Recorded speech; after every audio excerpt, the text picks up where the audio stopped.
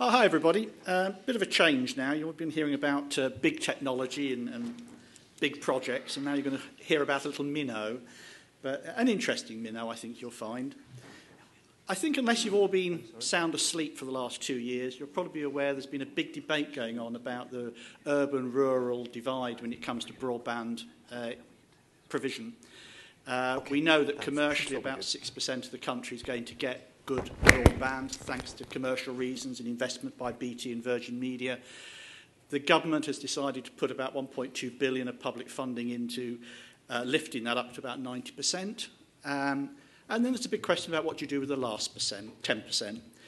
I think the London view is move all those irritating people out of the countryside into the cities. But for those irritating people like me who live in the countryside, that's not a solution. So I'm going to tell you about is a project where, despite the fact that everybody believes that you cannot commercially roll out broadband into the deeply rural last few percent, our project will show you that, yes, indeed, you can. It's assuming I can navigate this machine, which I can. Right, just putting this in context, that is Lancashire, not the old county Palatine of Lancashire, which included Greater Manchester and Liverpool, but as it is now after the bureaucrats have fiddled with it in the 70s. In the northern bit of that, this area up here, you've got a local authority, Lancaster, and it's 576 square kilometres, population 139,000, pretty low population density, 60,000 properties, so you get the property density there. That's Barnes' footprint. It's basically the area to the east of the M6 and between the Cumbria border and the Bleasdale Fells and North Yorkshire County Council on the right. And that bit in pink, this big lump here, which is the majority of our area, is also an AONB. Very good if you want to go and look at hen harriers nesting. A nightmare if you're looking for broadband infrastructure because there isn't any there. And if you look at the numbers, you'll see our area is 425 square kilometres, which is a good chunk of that district. Compare it with Manchester, we're about a third of the area of Greater Manchester. And if you look at the densities of properties, you can see there's a huge gap. You can see why it's expensive to actually provide some sort of networking up there. We are a community project, and being a community project, we fit in with the sense of community, and communities in the rural areas are parish-based. It's as simple as that. We may not be religious anymore, but administratively, parishes is still the unit that people associate with in the rural areas. And what we're doing is 21 full parishes comprising 3,500 and X properties, which keep moving up and down because people keep joining. And one of our ethoses is that when we adopt a parish, we adopt a whole parish. It's a community project, so there's no exclusions. Okay, what was the trigger for this project? The trigger was there are very few BT exchanges. In fact, there are only 3 in the whole of that patch. We have line lengths out to 12 kilometres. Most of the lines are exchange only. Nearly everybody in that footprint has less than 512k. Very few above 2 megabits. My house, I managed to get, I think, about 200k. My neighbour, BT, couldn't even get to work. So it's a real basket case area if you want to live in that area and you need broadband. And to be fair, these days, the rural areas does need broadband. DEFRA requires farmers to do everything online now. You can't submit paper. So if you haven't got broadband at home, you have to go into town, find a library and register all your livestock movements and things like that. So a group of us who live out there got together one evening in a pub, as all the best schemes are always laid in a pub. I think we were drinking sparkling mineral water, but maybe we weren't.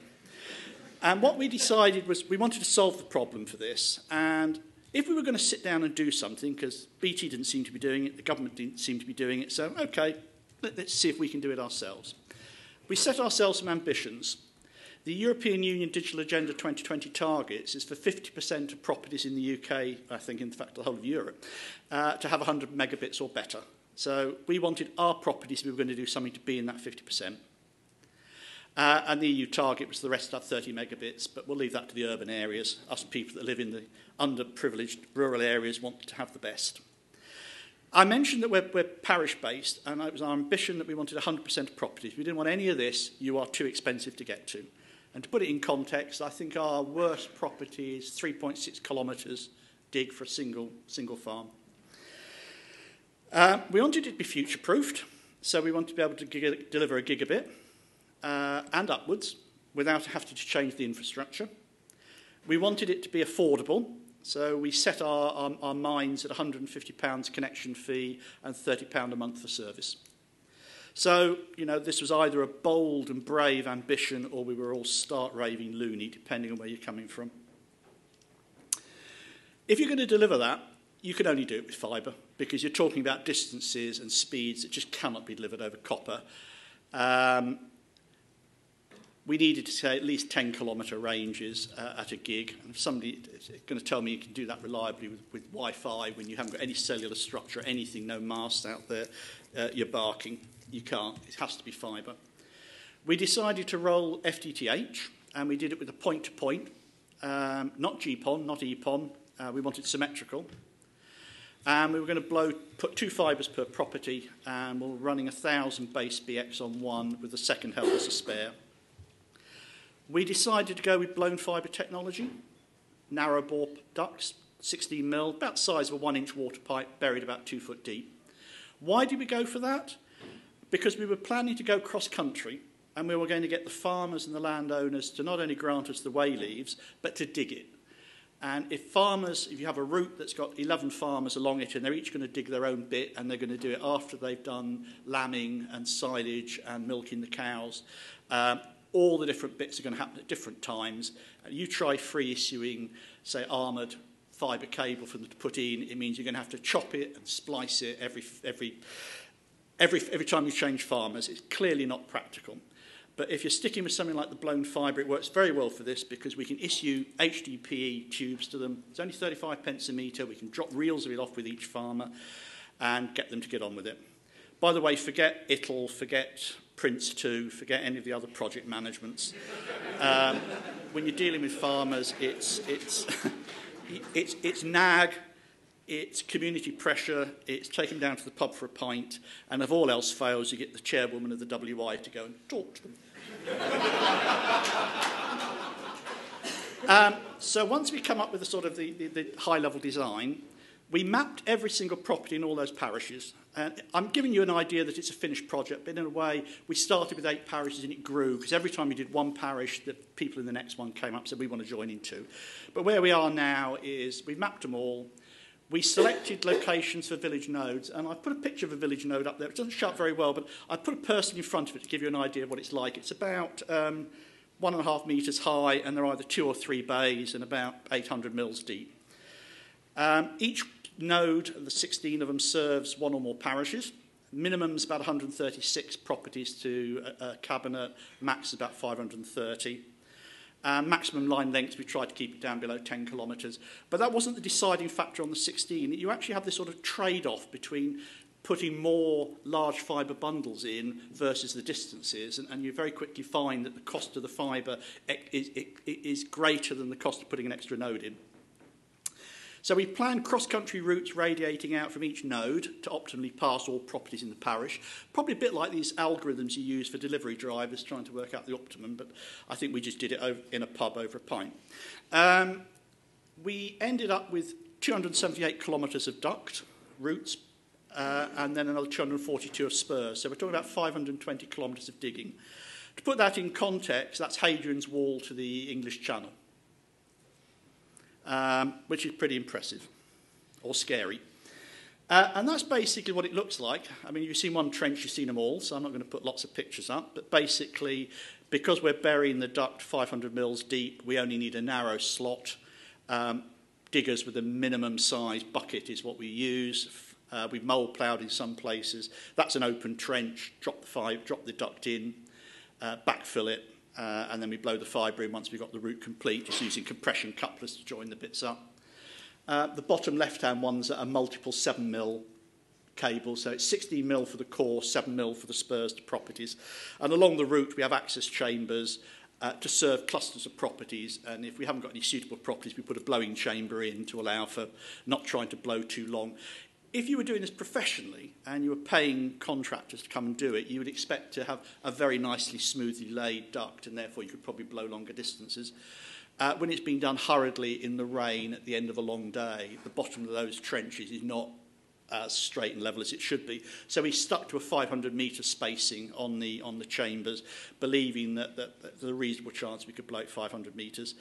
On areas where they've done well, we've blown 192 fibre bundles in nearly 2 kilometres without any problems. Other areas where the call of milking was great or something, you find 200 metres and you have to dig down, blow the fibre, fleet it and carry on. And basically, it's all pretty well being done by the community. I think about 95% of the duct has been done by farmers and people who live in the villages. And they basically come along and watch somebody doing it, and then they work with them for a while, and then they become proficient to do it on their own, and then they show the next lot in the next village how to do it. A bit like Chinese medicine, sort of watch one, do one, teach one. Active kit. It starts getting a bit challenging when you want fibre ports on the user side, because that's usually considered to be telco, core equipment, rather than edge access equipment. And we found it quite difficult because all the big boxes, Cisco or anybody else that produces boxes, it's got large numbers of SFP-based fibre ports, very expensive. We found ourselves pushed into the enterprise business marketplace using Netgear stuff. We've got a load of them and we haven't had any failures with them, so I've been very pleased with them. I've given 10 out of 10, I have to say, pricing and everything. We're paying well under £1,000 for a 24-port unit, so very affordable. And they've got the 10 gig SFPs for the back hauls. Cost of the project, 520 kilometres. It's about 3.8 million if we were to build 100% out. Cost per metre, if you divide the total bill by the total amount by the build, about £6.80. That's including cabinets, it's including fibre, it's including everything. Okay, active equipment. It also includes, which I'll come on to in a minute, our backhaul to Manchester and our big Juniper routers and all that sort of thing. Which I think you'll agree, those of you who've had any experience of civil engineering, that is a damn good price per metre. Right, I have to speed up. How are we going to deliver that? We set up a co-op. It's a not-for-profit co-op, something called a community benefit society, which, like a co-op, you have shareholders, but you don't return any spare money to the shareholders. It goes back into the community. Rather like a charity in some ways, but you can trade. It's a one member, one vote. And at the end of the project, any free cash has to go back into the community. So there's no room for capital gains, anything like that. And the reason we structured that is if you're going to ask all the landowners to give free wayleaves and you're going to ask them to dig it, they must be bloody certain that nobody's going to make any money out of them. Farmers are the salt of the earth, but if anybody's going to make any money, it's going to be them. They're not going to hand it over to some remote telco. So they had to be absolutely certain that what they were doing was for the good of the community and nobody's going to make any money out of it. So that really dictated our corporate structure. We went out with a share issue in December 2011. We made it tax efficient, so HMRC will give a 30% tax relief on those shares. And anybody buying £1,500 or more got a free connection, 12-month service. And they could actually buy shares either with cash or by actually digging. So we had a piecework that any work they did would be rewarded with shares against the piecework book. We've had about £1 million now we've had in from the community so far, a mixture of cash and sweat. Bulk of that, about 800,000, it's cash so far. There's a load more sweat coming through. We bid for all sorts of grants from the government, but it's really like sort of cutting an arm and a leg off and hopping around on crutches. It's hopeless. We've got our fingers crossed, but we don't have very high expectations.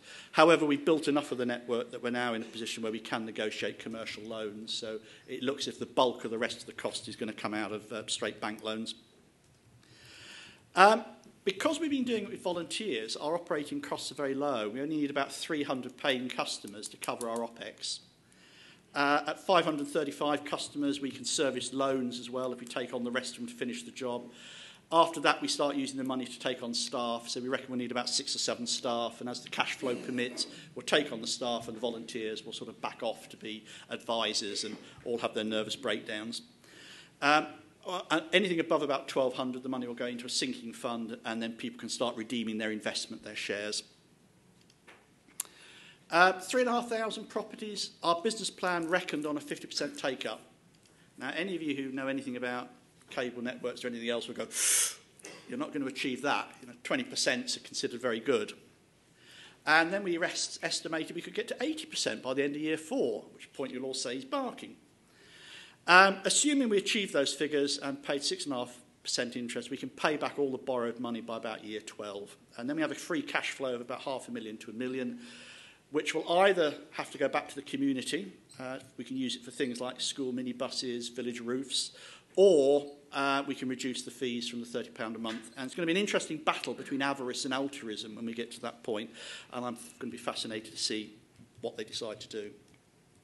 Okay, we talked about the inside of the network. What about the outside? And this is one of the big problems with community projects. It's one thing building that fibre and getting a gigabit to each property, but it's not a lot of use if you run into a stone wall at the edge of your network.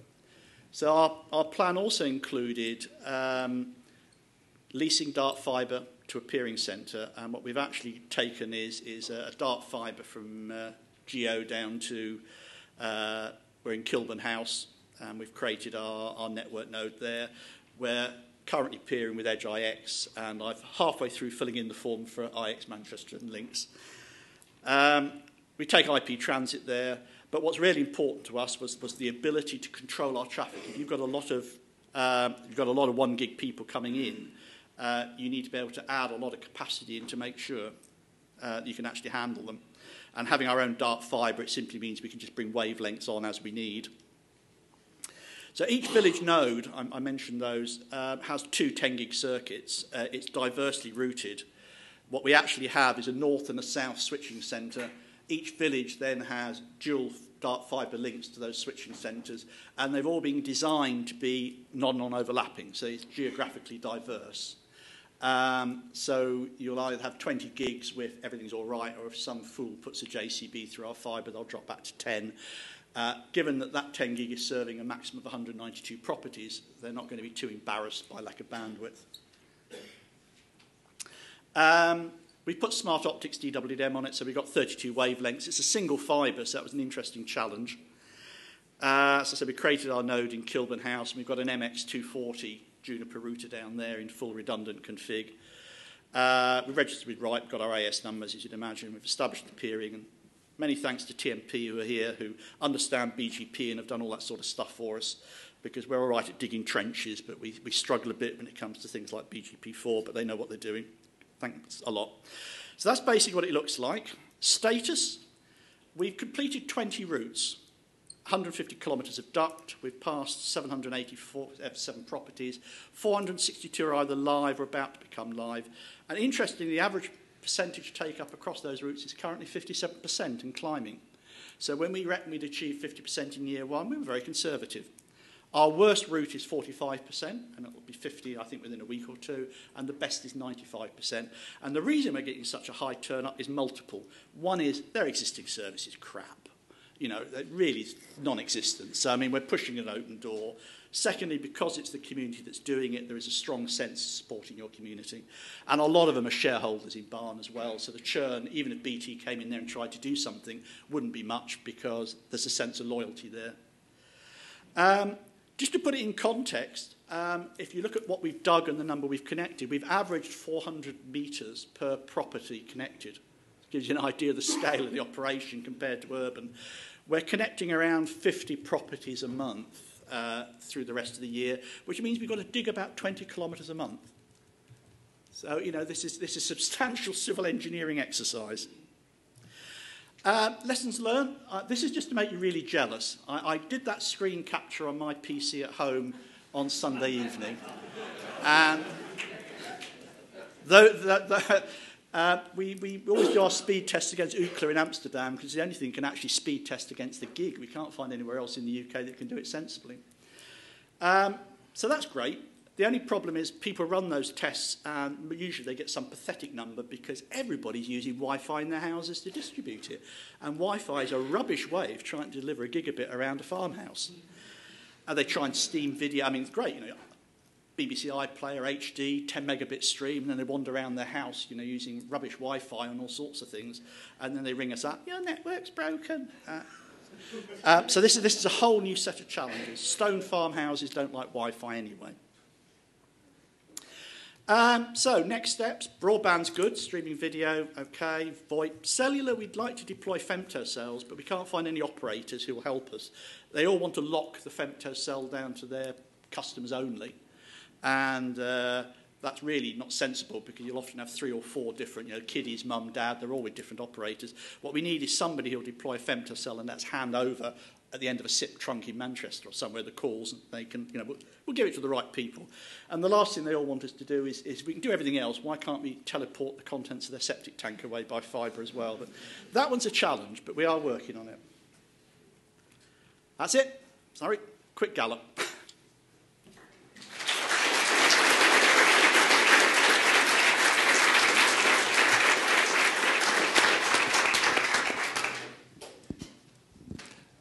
Excellent stuff. Thanks for presenting that. You said on almost the last slide that you got an AS number from RIPE. Yep. My understanding that now, if you're a brand new operator and you try to get IPv4 addresses, you get 1,024 from RIPE. I think we got. I think we got 8. No, I think we got 8 Class Cs when we applied. So we got /22. When did you apply? Yeah. We got 2K's worth. 2,000? Yeah. Oh, okay. And you have 60,000 customers? We 60,000 sites. 3,500 customers. Yeah, it's going to be interesting how we do that. I mean, I guess we can go back to RIPE and ask for more, but I suspect... You won't get any more. Just address. A little heads up, you won't get any more. All right. There aren't any more. Yeah. We're fully IPv6. We're V6 and V4 stack. That's handy. Through. Yeah. We cool. give the end user a CPE that's got 4 10100 1 gig copper 802.11n and got a couple of SIP ports as well, but we're not using those. And that box is V4 and V6, so we're all the way through the network, so we can go. And I guess we could push that from exactly what you say, address starvation. Mm-hmm. Okay. Thanks. Hi Barry, Will Hargrave from LONAP here. Great presentation. There was some discussion on IRC. Obviously, you have quite a lot of fibre per home, or you've got a lot of fibre in the ground in order to deliver each property. And we wondered what assessment you've made of the business rates on fibre and the costs to your operation. Yeah, well, the business rates for us would apply from the cables TV side, which is something like, I think it's £20, or there's some number, I can't remember what it is now, per property passed. Another reason why we went for a not-for-profit community benefit society is it get looked on favourably by the business rates people for discretionary rates relief. So if we were a charity, we would be able to apply for that. As a not charity but a not-for-profit community benefit, we should be able to get rates exemption. But either way around, it wouldn't affect the economics of our project very much. It would if we were charged per metre lit, but on the cable TV model, it shouldn't. Yeah, I sort of estimated that your bill, if it was on a commercial basis, on a per fibre lit, would be a good 6-figure sum. Yeah. Yeah, I mean the amount of fibre in the ground we've actually put in and the number of lit metres is vast. I dread to think what it is. I've never sat down and counted it, but I'll do it one day for a presentation. Thanks. Neil and then Kathy. Barry, despite people thinking otherwise, I think this is a great project. I only have one slight issue with it, which is your use of the word commercial. So I've worked for I work for BT today, as you know, but I've worked for many different telcos in many different disguises, putting in thousands upon thousands of route kilometres, right? And my frustration is when people say, oh, well, this is really easy. It's easy if you've got volunteers, and it's easier if you've got support from the local community and the farmers. And I never said easy. Easy. Yeah, okay. Anyway. That's a fair challenge. Easier, right? Cover these scars. Yeah. And I appreciate, in my mind, the hard work that you've put into this. So I remember years ago in Finchley, we were routing Cat5 along window boxes to get connectivity to people, right? It's still there, actually. If you want the address, I'll tell you. The minute you turn up, like I remember we had a dispute when I was in the last company I worked at with a farmer, and it was all about wayleaves, and the discussion that was, I want a big chunk of money if you want to put fibre down my field, and I think it's that sort of scenario that it's not. when someone recognises that someone is trying to perhaps make money or do something, all of a sudden they want a piece of the action. It's not to say that's everywhere, but it is in a number of cases. No. I don't want to be scathing about the commercial operators. They all have shareholders to respond to. I mean, it just would not make economic sense to use the traditional telecoms building model to get out to where we are. Yeah, agreed. I mean, if we choose to live in a very nice neck of the woods, and it is nice, and we always say that the quality of the view is inversely proportional to the speed of the broadband. But, you know, if you want to live out there where it's really nice, you accept things like, you know, bus services are not there, a lot of the services are not there. You just accept these things, and the community is willing, in my experience, to put time and money in. What they need is the catalyst. They need a core of people who can tell them what to do, who can design it, can motivate them. And I think it's really just the two are complementary. I mean, on the one hand, you've got a commercial footprint, you've got these really difficult ones to do. And I mean, to be quite honest, I think it's quite reasonable to say to the community, you know, get off your backsides and do something about it yourself. The only thing that would have been nice if some of these vast sums of grants that have gone through BDUK to BT, if they'd given us some of the loose change out the corner of their pockets. But yeah, I mean, I sadly didn't design the BDUK solution. But I think, I mean, I look at what we're doing in Scotland, for example. We're deploying 30 submarine cable systems. It's a project I'm running. You're not going to get a community to do that. You know, it's the kind of effort required. Where it's possible, absolutely, I think that's great, and I applaud what you've done. Actually, if I lived there, I probably would have done something very similar. You know, if there's any help I can give, let me know. Okay, we're eating into break and beer time here, so Nat and then Kathy. Oh, you didn't want a question. Okay, so Nat then. Hi, Nat Morris, I've got two questions. The first is, what's happened to house prices in the area? And the second one is, what happens when someone moves house or passes away?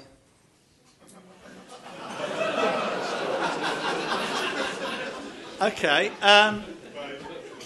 Anecdotally, Ricks and the other and Halifax and so on have both found evidence of increased property prices where they've got very good broadband. We couldn't quantify yet that in our patch because the numbers aren't big enough. What we can say is that people are advertising their properties being on the Barn fibre network and they are shifting quick. Secondly, we are getting a lot of inquiries from people who are looking to do one-man bands, small startups type things, asking for, could we point them at businesses within our neck of the woods that are on our fibre network. We take a view that the point about Barn isn't commercial, it's about saving the community, if you like. We want people with kids to be able to live in the community and they need broadband for the kids.